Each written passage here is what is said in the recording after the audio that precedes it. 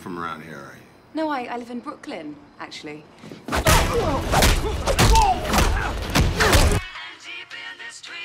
Hey YouTubers, it's Charlie, and Marvel just announced they're making an Agent Carter TV show based on the short film starring Haley Atwell. She's not officially signed on to play the role in the TV series, but they are releasing that short film with the Iron Man 3 DVD next week on Tuesday, time with the Agents of S.H.I.E.L.D. premiere. So what's really cool about all this, though, is Marvel really seems to be developing TV shows based on these short films that they do every year after their big movies.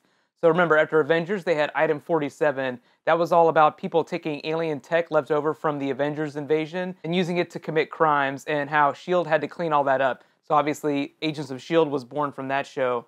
Now you have Iron Man 3 this year, and they did a follow-up with the Peggy Carter character from the first Captain America film, and now you have an Agent Carter TV show. So they're basically using these short films as test beds for new TV shows, which is really exciting. So think of the show as like a spiritual successor to Alias, or like the X-Files. It has a lot of supernatural and sci-fi elements set in this Marvel universe, but it's a period piece, so think Downton Abbey crossed with sci-fi. And it has a real strong female lead like Alias did, and will fit nicely with ABC's programming right now. They have a lot of strong female characters, like Kerry Washington on Scandal. I think that the fact that it's a period show is going to really help it out and just keep it under budget, just because they won't have to deal with too much tech, just like a lot of the modern shows do, and they won't have too many superheroes or mutants.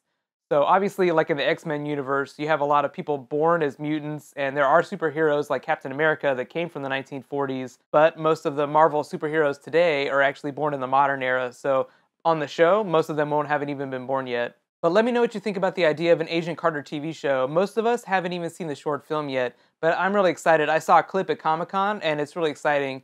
So it's basically like a sci-fi espionage spy show. So think maybe like Bourne films crossed with X-Files.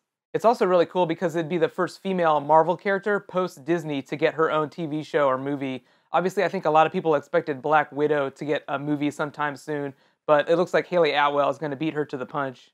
One of the other really cool things, too, is that ABC and television in general has had a lot of really strong females recently, like Emily Van Camp on Revenge. She's also in a Captain America movie next year, which is kind of funny.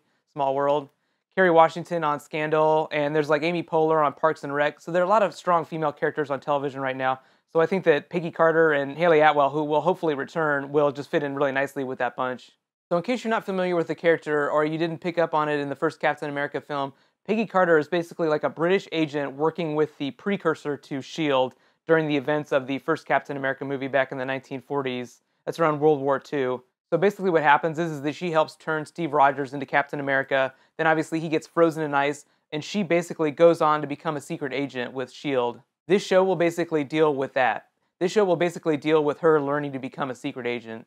Just to tie it to Captain America the Winter Soldier, the Peggy Carter character, actually in the mythology of this, had a daughter named Sharon Carter who also joined S.H.I.E.L.D. She will be in Captain America the Winter Soldier as a S.H.I.E.L.D. agent working with Steve Rogers. There have been some rumors that they're supposed to have a romance in the film, and that she might even be the Red Skull's secret daughter, Sin.